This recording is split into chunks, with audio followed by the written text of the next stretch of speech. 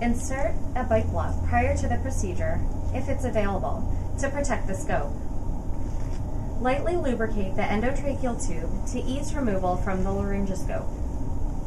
Slide the endotracheal tube onto the fiber optic bundle and tape or secure it to the scope handpiece. Hold the fiberscope in the same hand as the dominant eye. This allows one to turn to the side with ease. The thumb is on the toggle lever, and the index finger is on the suction feature. Insert the fiberscope into the midline of the mouth and visualize landmarks through the eyepiece while gently moving the thumb toggle. User may place the middle or ring finger on the middle of the lip as a reference point, then guide the bundle forward with the thumb and index fingers. The assistant may apply gentle traction to the tongue with gauze to further open the airway.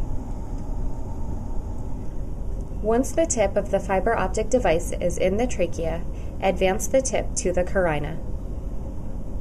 Slowly advance the endotracheal tube over the scope, being careful not to kink the scope. Rotation of the scope and tube may be needed if the endotracheal tube is caught on the cords. Advance the endotracheal tube while slowly withdrawing the scope.